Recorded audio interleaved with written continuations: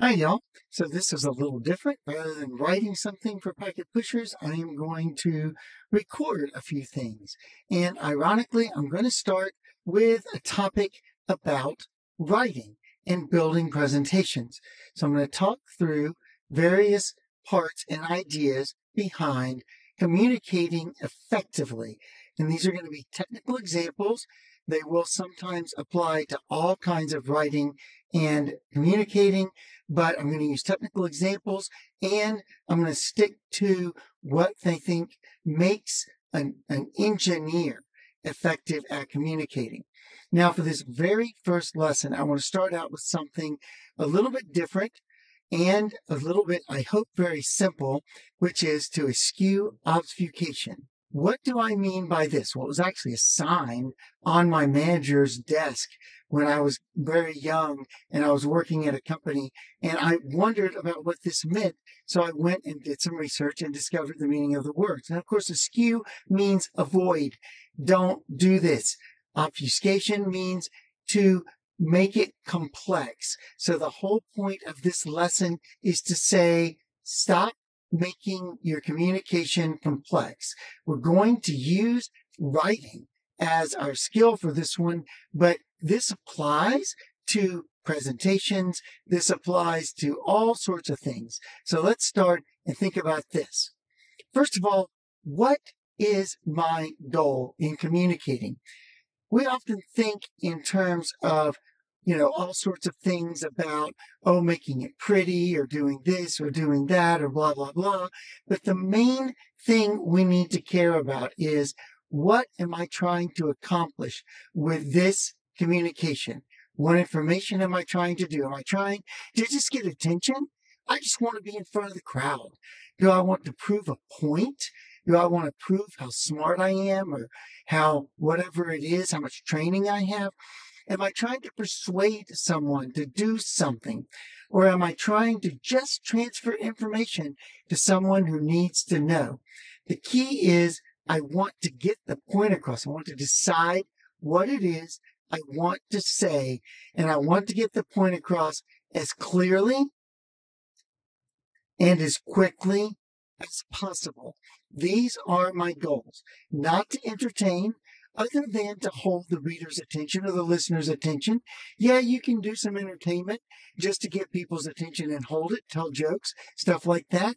Not for bragging, not even for humble bragging, just to communicate and get a point across. Let's talk about simplifying things by starting with this really long sentence we have here. Okay?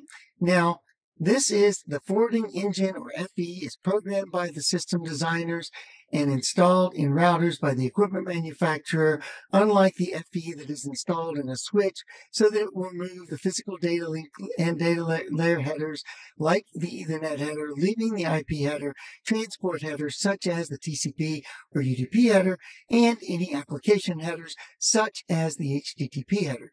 Now, this sentence does actually say something. It's long. It's complex.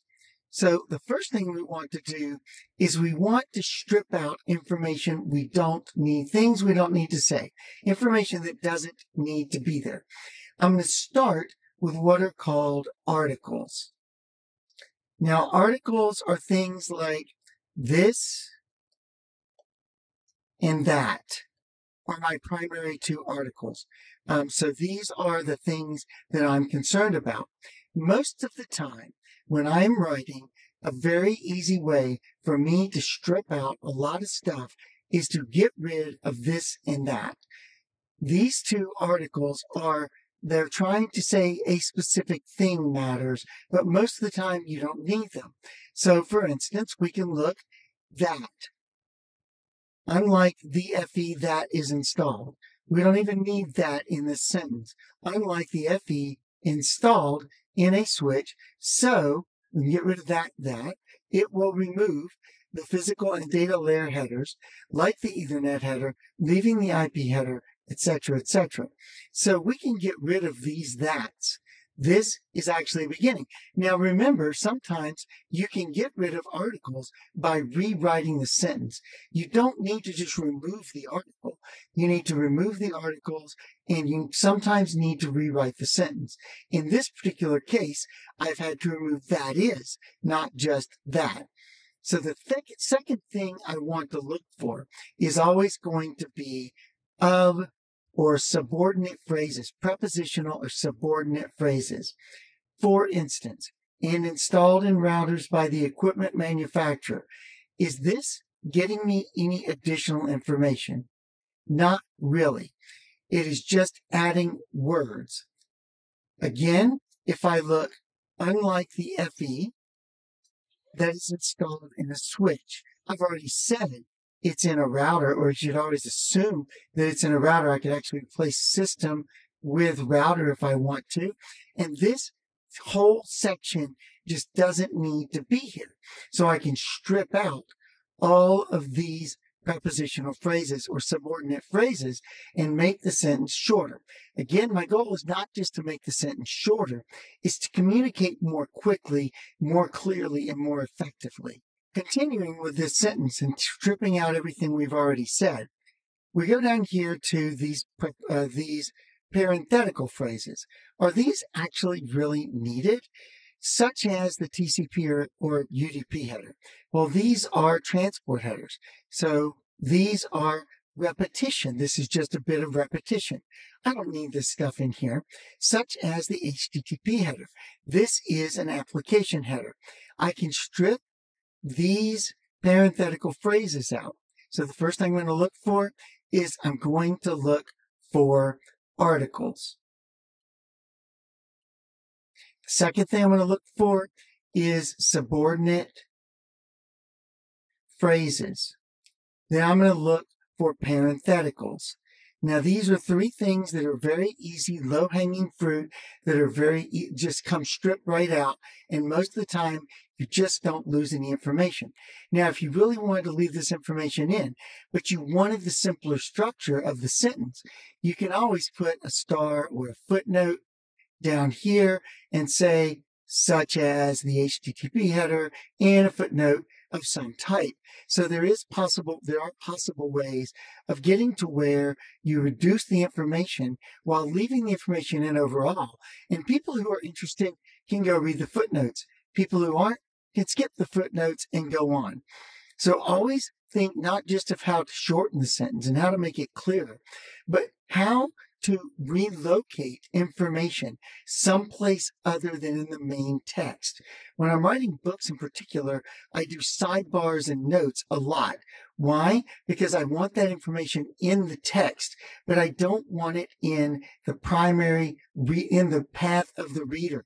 The reader needs a straight shot to get through the text. It needs to flow, and all the extraneous information can be pushed someplace else. So I've looked at my articles, I've looked at my subordinate and prepositional phrases, I've looked at a couple of other things, I've looked at my parenthetical phrases. Now the next thing I want to look for is I want to look for specifics that aren't needed. Do I actually need this specific information? For instance, in this particular case, I can say, well, what if my underlying physical layer is not Ethernet? Now, I've already pulled it out of this sentence, but in an earlier version, I probably had something about the type of physical layer. You don't need the type of physical layer. You can just say physical layer. Now, you could actually say and data link here.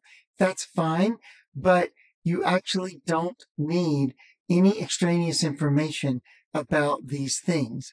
You can actually replace the physical and data layer headers with lower layers. So sometimes it's okay to replace something with a little bit less specific information in it, because really the reader doesn't need to know this, or they should already know it. There's no particular reason to tell your readers. In this case, you're talking to an audience that knows what a forwarding engine is. They probably know what the lower layers mean. So there's some point where you can start stripping out information that's just not too specific. It's not necessary. Once again, let's return to articles, because I see that I have a that in this sentence. Do I need this phrase in here? No. This whole so that it can be replaced with to. So that it will can all be replaced with to. The forwarding engine FE is programmable by the system designers to remove the lower layer headers. So I can actually strip down this article that I didn't strip in the first place, or I did strip in the first place, but I didn't take out in the slide set. So I can get rid of yet another little bit of this. One thing you are going to hear about clear writing a lot is always use the active voice. I am not fond of singular rules that are applied all the time.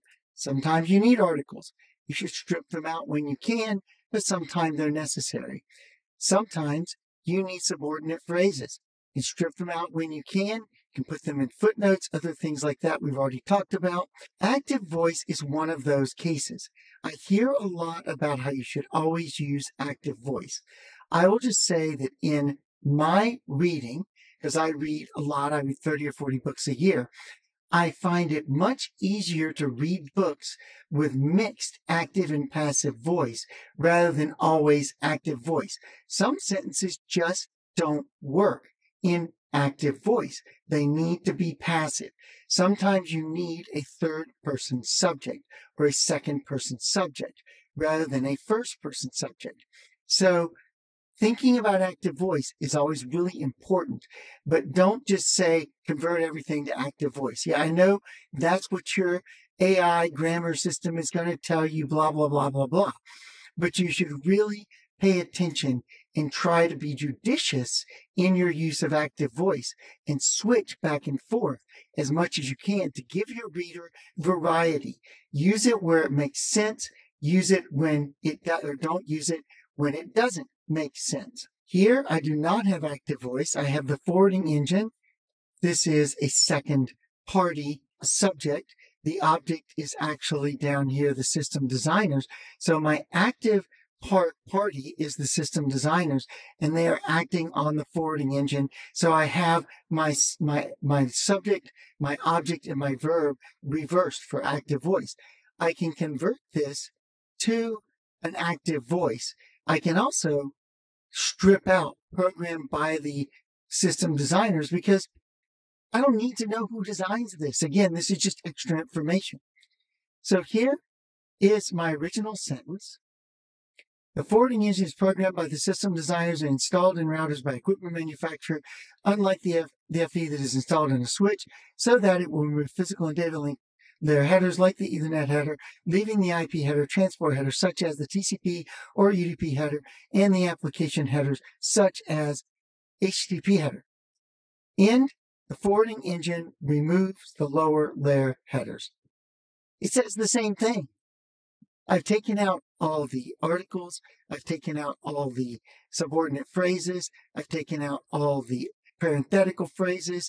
I've made it into an actual active voice sentence.